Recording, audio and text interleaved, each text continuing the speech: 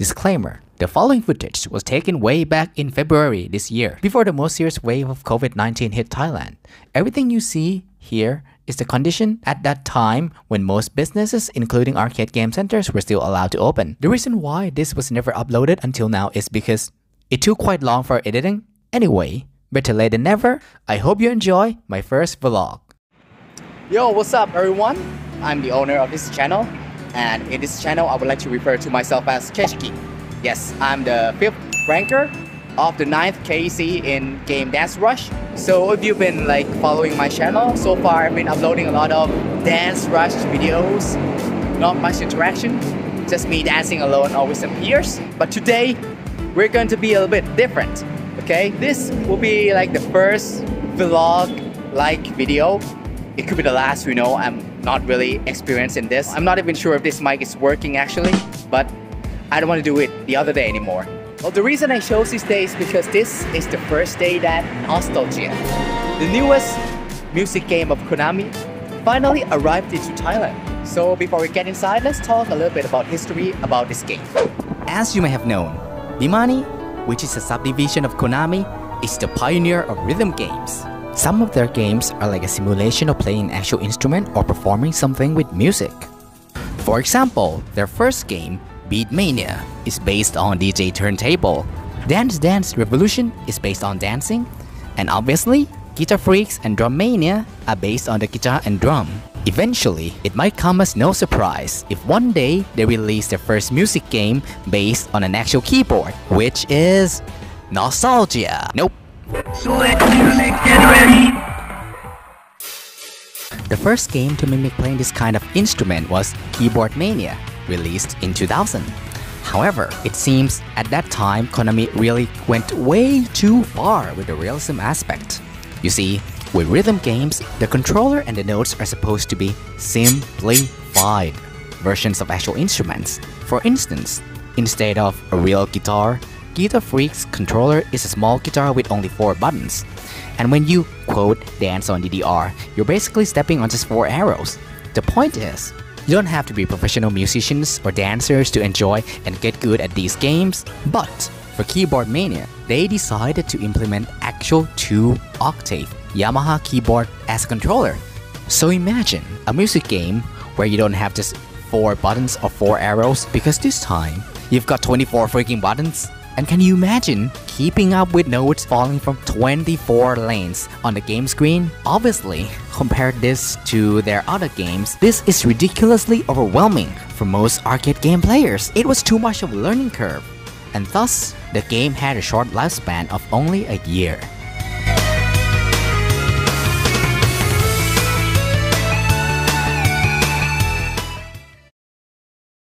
After more than a decade since then, perhaps Bemani has learned their lesson. As a company that never stops experimenting with new ideas for a rhythm game, in 2016, they decided to come back to this piano simulation concept once more. This time, however, unlike Keyboardmania, this next game is really meant to be a piano game for those who do not play piano. So think of playing something that looks similar to a piano, but you don't really have to remember which key is do, re, mi whatsoever. Kind of like demo or tunithm if you play any rhythm game at all. This game is exactly a Bemani version of that, and its name is, that's right, Nostalgia. Officially launched in March 2017. Hey wait, isn't it 2021 already? Yeah, to tell you the truth, it's not a new game at all. Being released in 2017 means Dance Rush is newer. But it was not until this year in 2021 has it finally been imported to here in Thailand. And that's why this is my time now, and I won't let you stop me. Sorry for the overreact. What I mean is, I'm going to give it a try. And now that you know it, the place that it arrived, here in BK Center, happens to be the best location for game centers in Thailand. It has the highest number of cabinets and the easiest place to access for most players. So without further ado, let's get inside. Okay, now I'm on the 7th floor and I'm in front of the arcade game center. There's actually another one near the movie theater. But the one that has nostalgia is this one. You can see that there's animate near it. It's called X10 Karaoke and Games because it also has karaoke as well. Talking about the COVID-19 situation here, we don't have lockdown as of now. So luckily, arcade game centers are allowed to open. But, you know, with some strict measures, of course. Actually, I should be wearing a mask inside here. So let's go, check it out. Okay, turns out not that many people are waiting. I think just a few more queues and then I can get my first try on this game. Okay, so basically this guy who's playing before my turn is like the prodigy of our Thai music game community. Remember, this is just day 1 that this game landed in Thailand, and guess what? He's already playing at level 12, which is like almost the highest level of this game. And look at how many combos he's rocking right here. So please don't expect me to play at this insane skill level. If you've been following my channel, you know that I'm more of a dance guy. Oh, by the way, yes, it's okay to take videos of other players, but always under the condition that you ask for their permission first. He's aware that I'm taking videos of him. I've already asked him before he played this final song. In the end, he did say something like it was harder than expected, but yeah, he still got A+, so I don't know. That's already good enough for me. If you disagree, just wait and see how I'll screw up this thing, because now it's my turn. As with other Bemani games, log in with e-amusement pass to save your data. Now let's skip this part, because I'm not comfortable showing my passcode. Can I read Japanese? Yes. Am I going to waste time read this? Of course not. That is way too long. There are many players waiting in the queue. So input your in-game name, and I'm going to use the name that I've been using with every music game that I've played. Keshki. Don't ask me why I changed I into exclamation mark, even if it's kinda edgy, because that's what I like, okay?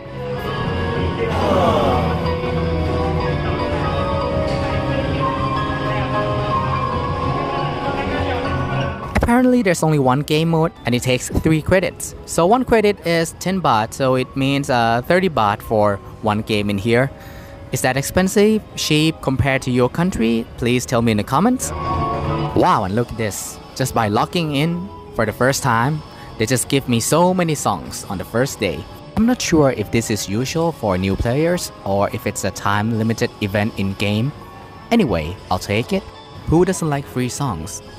Besides, these artworks are so freaking cute. Now I'm at Music Select screen where you can choose song based on genre, but here's the awesome part. See the top right? That's the search function. This allows you to combine different inputs into your search. So for instance, what I'm doing here is I want songs that also appear on Dance Rush Stardom. And because I'm still a noob, they also have to be from level 1 to 5 in this game. And here's the result. Now I have all the songs that I'm familiar with. Yay! Let's see how many do they have. Wait, what? NANI? Only 12 matches? Yeah, I guess it's not that unusual when you actually think about it. The gameplays are too distinct between these 2 games. Anyway, let me place my camera here so I can play properly with both my hands. And my first pick is going to be the song imported from Dance Rush, Black Jackal. Great, this game has no easy chart. There's only normal, hard, and expert.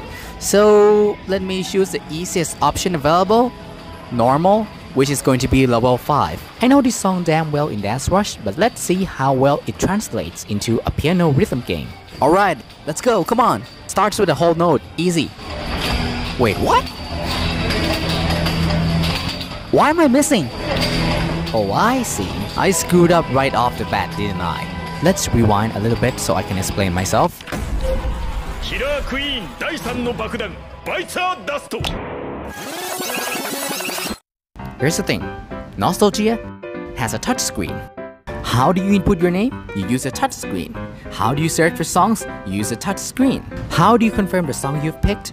Of course, the touchscreen. Up to this point, I've become so used to the touchscreen to the point that I forgot that when you play the damn thing, you have to play with a keyboard down there. Yeah, I did bounce back pretty quickly once I know I screwed up, but that was embarrassing as hell. Anyway, first 5 notes, mates. Let's move on.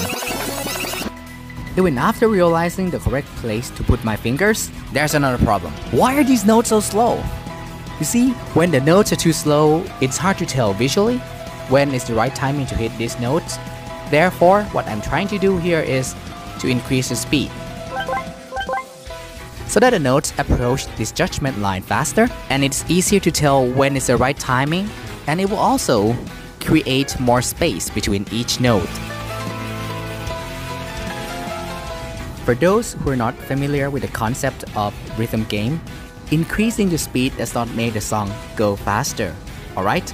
You still play the same song, and each note still corresponds to the same beat. What it does is, it simply makes these notes or rectangular bars scroll down across the screen to the judgment line faster. So it's just a visual difference. So if you don't believe me, the best way to understand this is to pick any rhythm game that you can change the speed level and try to play the same song using different speed.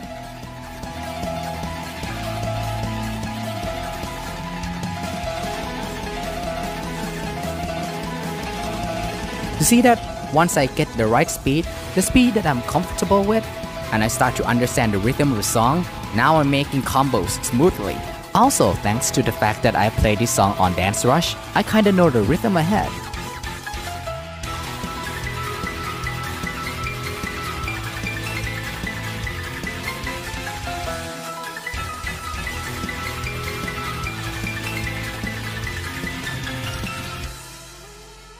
And that's it.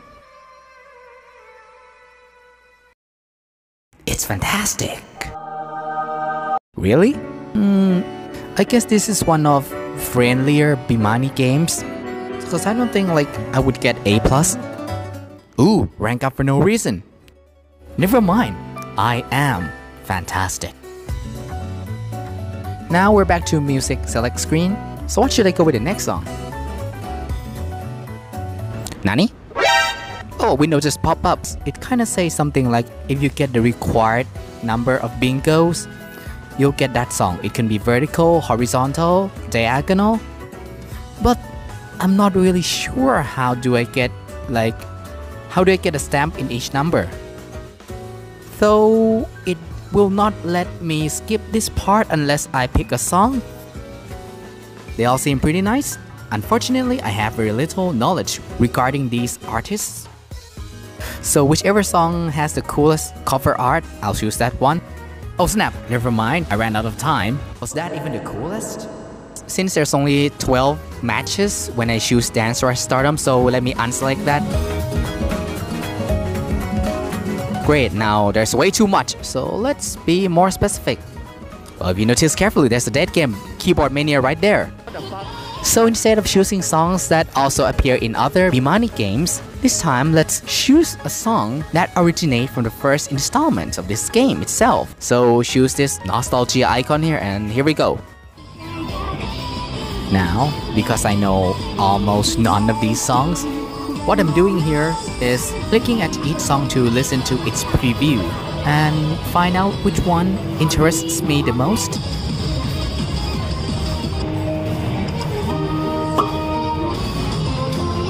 And turns out this takes time and time is running out, so I end up with this one. Now pay attention to this checkbox. You know, actually I had wanted this in the first song, but I didn't know how to access this. What I'm talking about is the gameplay option. It's kinda lame that Konami doesn't bother make it more obvious, because these visual settings do make a difference. The only way to access this is to check that checkbox after you've chosen a song, and it's all written in Japanese. Anyway, the gameplay options are divided into 4 main categories. I wish I could show you the full screens without my hands blocking. What's cool is, it plays this demo song that will let you observe what each option does. The first part, main options include setting the volume of your headphones. Yes, you can use headphones with this game. Next, perhaps the most important, is speed, which I already talked a lot during first song. Although you can adjust this while you're actually playing, obviously, it is far more efficient to do this beforehand.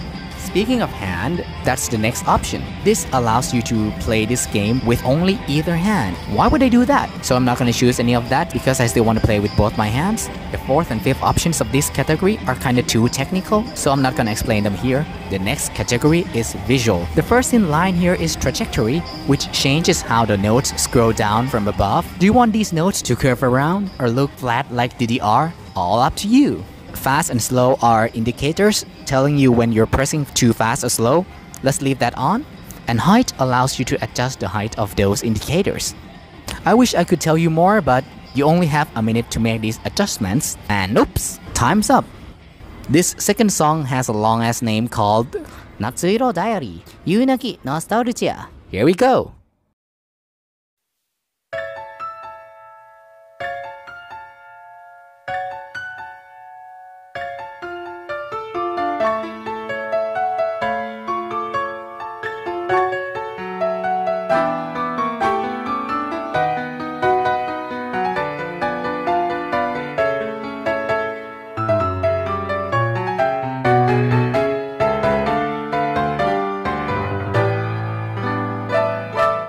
I had no idea what to do with that note on the right. It kinda sucks that this game has no tutorial. You know, with easier single notes, yeah, you know what to do, you just need to single press. With longer notes, you long press. But that note earlier, I wasn't really sure. One thing I didn't have time to mention is, this one is a hard level 7, so it's definitely harder than the previous song. I'm already dropping some combos here and then.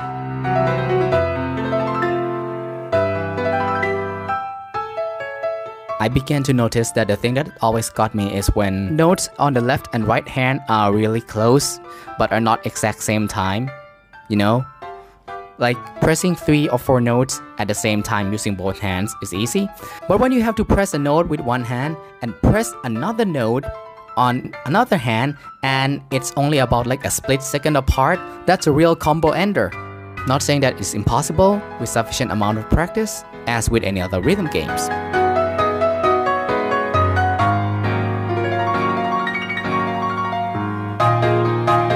Speaking of the keyboard, it doesn't feel like an actual keyboard at all. You see that when I press a certain area with just 1 or 2 fingers, 3 to 4 keys around the same area just light up.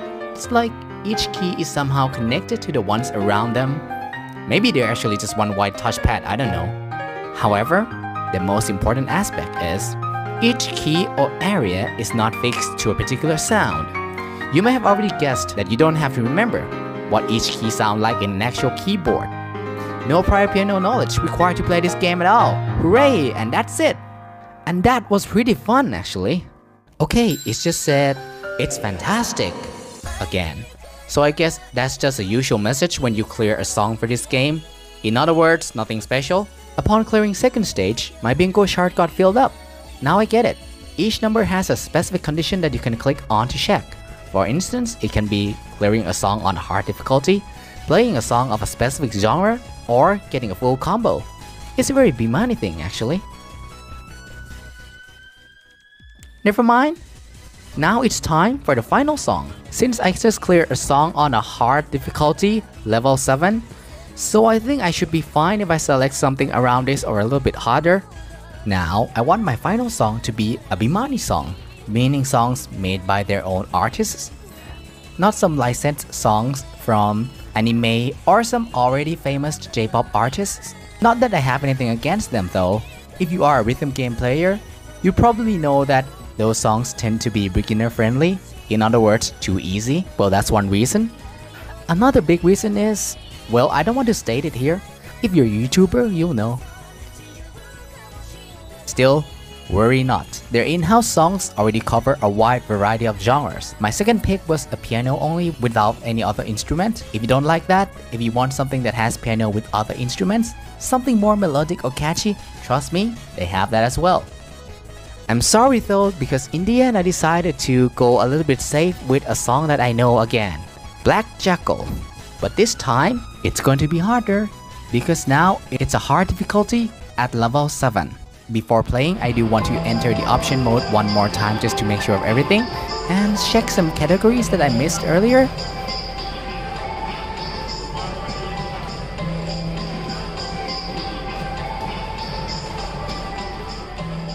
Now I just discovered that in this note category you can adjust the vertical width and the width of each note here, but I think I prefer the way it is. Remember, the game gives you 60 seconds for these options, but if you feel like you're good to go, you can press OK here to enter the song right away. Alright, here we go. Let's see how hard it's going to be. Remember, this is my first day, so if I pass, it's already good enough.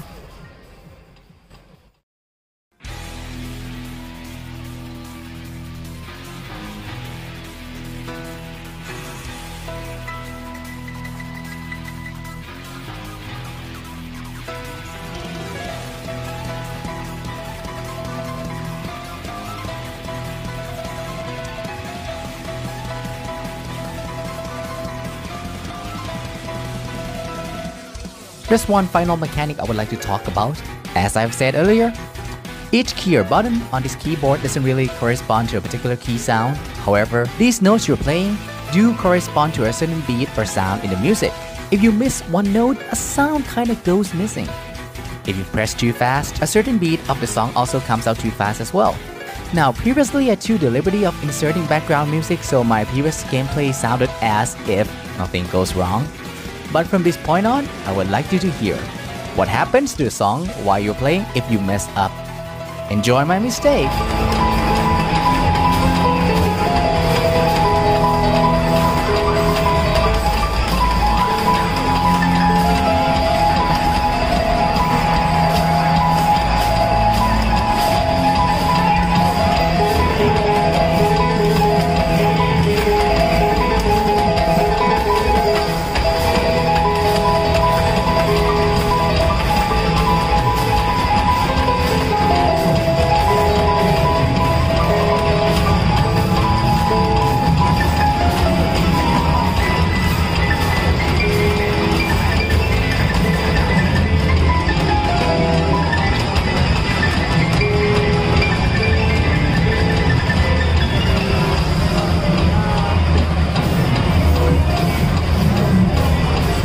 Let's face it, this song is quite unsettling, isn't it? It's one of those songs that are exciting and fun when you play them in rhythm games, but not the ones you would normally put on your playlist in your daily life, right? I would say they did a good job remixing this into nostalgia, but I still prefer the original version in Dance Rush. Unsurprisingly, this song has the lowest score of all three I played today, but not gonna lie, that was pretty fun. I do want to continue right away, but you only got 3 songs for one game.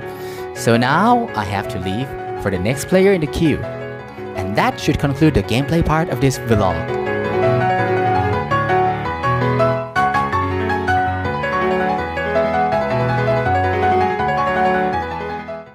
After this, I also played for another round, but didn't take any footage. Instead, I have this interview with one of the best guitar freaks and drum mania players in Thailand. He's also very well experienced in many Bemani games. Let's hear his thoughts about this one. สวัสดีครับแนะนำตัวหน่อยครับชื่ออะไรครับชื่อในเกมก็ได้ครับชื่อดารุมะในเกมครับปกติเล่นเกมอะไรครับปกติตีกลองครับเล่นดามาเนียแล้ววันนี้นอสโตเจียมาวันแรกได้ลองเล่นหรือยังครับได้ลองแล้วครับครับรู้จักเกมนี้มาก่อนหรือเปล่ารู้จักมาก่อนแล้วเวลาเล่นจริงแล้วเป็นยังไงฮะเล่นจริงก็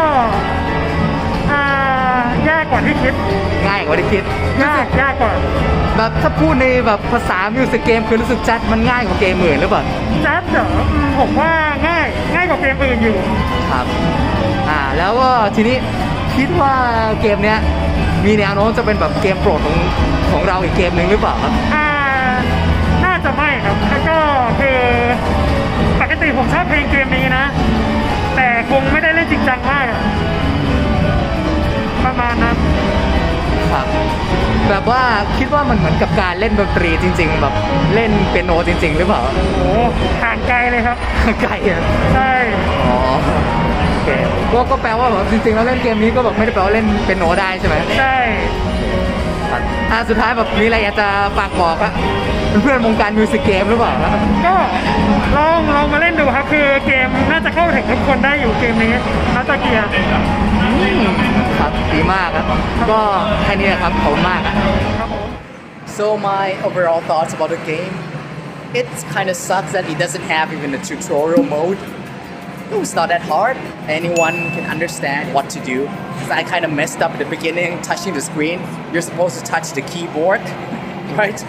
The songs are pretty amazing. I believe there are a lot of better songs hidden in there. The songs that I chose today may not represent the best that the game has to offer. Of course, it's nothing like playing the actual piano. You cannot become a pianist by playing this game. But I think that's the beauty part of it. Like, you don't have to be an actual guitarist to play guitadora. You don't have to be an actual dancer to play Dance Rush. That means anyone can play it. And of course, if you practice, you'll get better. Okay, but lastly, will this become like one of my main games? Definitely not. Not saying the game is bad, but as my channel name suggests, that's not a dance game, so why am I doing this? Because, like I said, I want to try something new, like the long format. And this will be a good experiment for myself as well. But there's not going to be much of non-dance arcade games in this channel, I promise you. So what do you guys think? Should I make more video in this format? You want to see more vlogs like this, or should I just stick to Dance Rush gameplays? Tell me in the comment below, and if you enjoyed the video, don't forget to hit the like and subscribe. And I'm going back to my main game for now. So see ya!